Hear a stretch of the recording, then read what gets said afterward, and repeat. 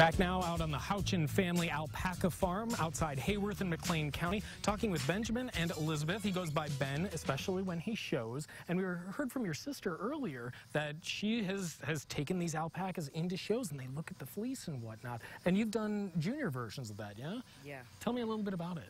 So for the junior versions, which I have done, you go into the ring with 6 people, and the judge comes around and views them with the fiber and the density, and they look at the teeth, and then they judge it by which has the best quality and the fiber, and then they rank you and you get the ribbons, and that's...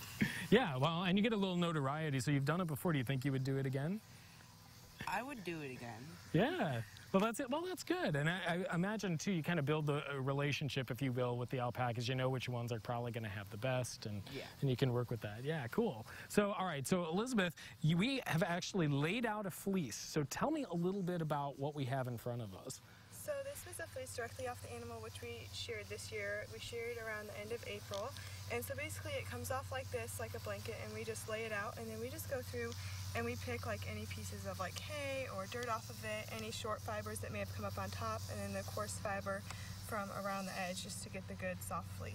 Yeah, and so where is the if I'm looking at all of this spread out, is there an area that has the softest fleece? No, this is a blanket, which is from around their back and their belly, and this is the softest, this whole part. So we just grab like the coarser hairs. It's all really soft, but the coarser hairs would be like from around their neck or their leg fiber, and that would what would be collected like from the edge that we would catch, and then that's what we would pick off. Okay, so this is just from one animal. Yes. Wow. Yep. And this is a previous coat. You've processed it into these 2 versions? Yes. So what is this? This is the yarn made into roving, and then this is the roving we had made into yarn, all from the same animal, Pandora.